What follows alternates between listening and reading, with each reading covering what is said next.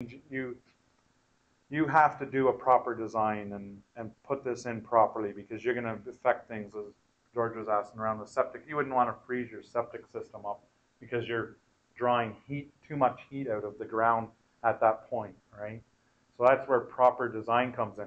I mean, I can have that field as half the field, but that means I've concentrated pulling energy from one spot, and I'm going to maybe cause a problem in that spot. We have to spread that out so we use the energy over a wide area, or we have to dig deep enough, right? Is that where you question whether or not that really is renewable energy?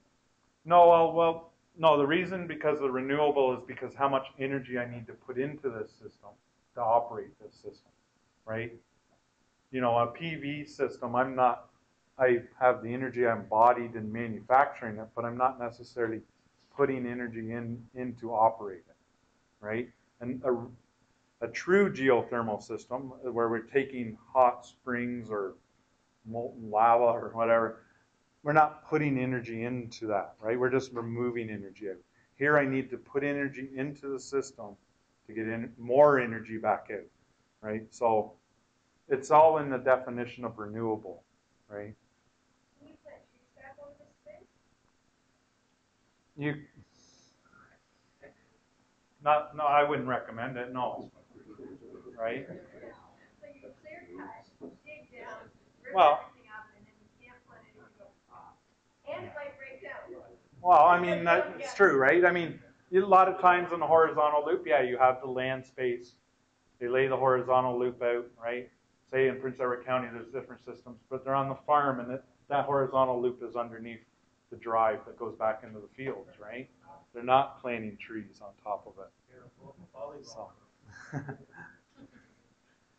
It's just not, that's why, like I say, I want to make you aware. The other issue when you do your boreholes, they're not wells, right? We actually pour grout down into that borehole and seal that hole up. That helps the heat transfer, but it's actually, we've drilled the hole, but now we're going to fill it up with grout after as well.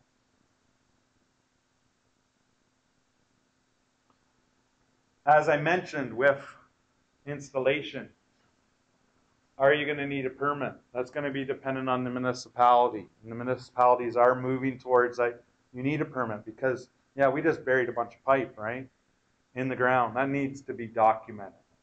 Because later on, maybe the municipality wants to run a water line, a sewer line, a gas line, underground telephone line. They need to know where those buried pipes are on subsurface, right? What's the local bylaws, right? You need to be aware of what the local bylaws are required. What level of drawings do you need to have, okay?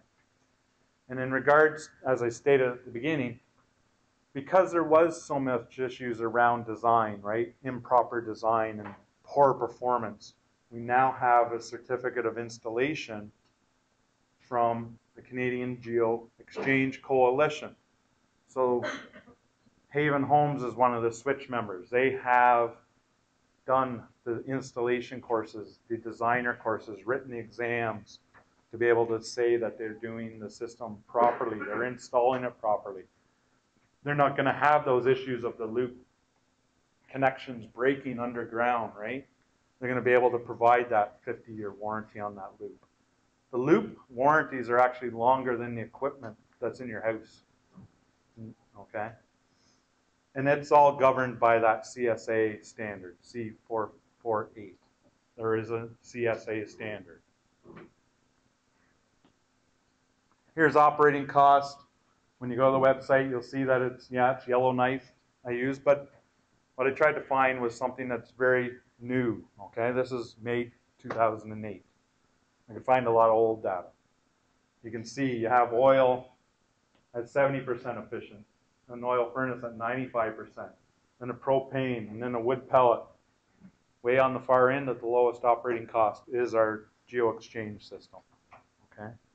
We can save upwards of 66% of our heating and air conditioning cost in our house. Government, of course, where the interest is coming from, yes, under the Eco Energy, Eco Action grant system. $3,500 for that earth energy system, okay? But, yeah, it does need to be installed to that CSA standard, and it has to be signed off by that accredited professional firm. So it's not this isn't a do-it-yourself project, right? We need to have that to get any of these grants, remember that you need to have the energy audit done. You have the energy audit done previous to the work that's being performed. And then you have that 18-month window to get the work performed. And then you're going to have a post-audit. And that's when you're going to see that money back. Okay? Provincial side in Ontario matches funding. And now, of course, as Rick mentioned, you have their home renovation tax credits as well. You get another amount of money back from the government.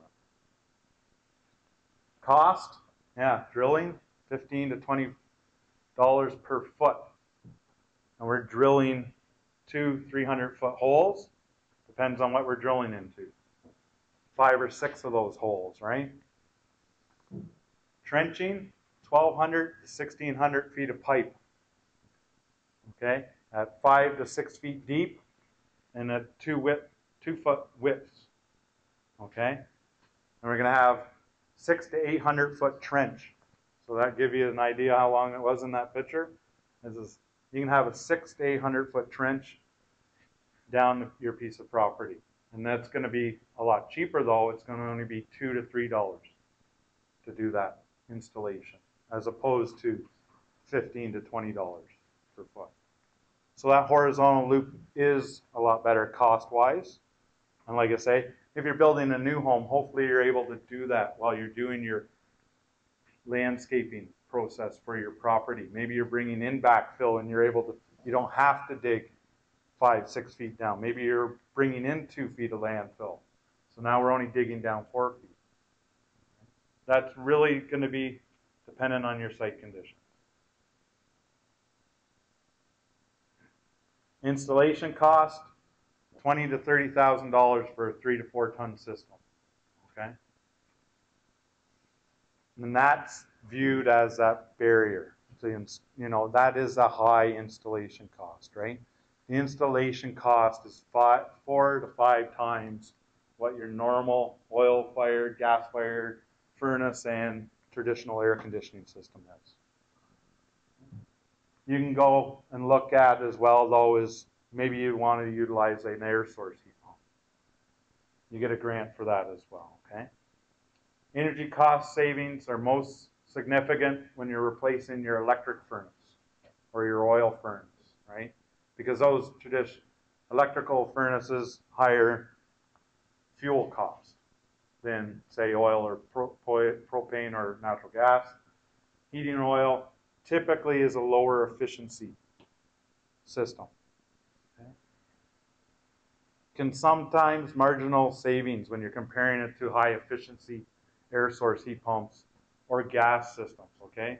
Just something for you to recognize. So when we talk about how much savings it's going to give you in your home, it's a matter of what you're comparing it to, okay? So getting your project done, yeah, you have to analyze your needs, right? How much land space do you have? Because that vertical loop is going to be expensive, right? That horizontal loop is going to be enough money, but the vertical loop is going to be even more. Are you able to utilize water? And is that water supply sufficient? And it comes back to the same thing, right? If we design and spend our money on our home and control our heat loss and heat gain in our home, so if you're building a new home, invest in that building envelope, in that orientation that Jeremy was talking about, because I want to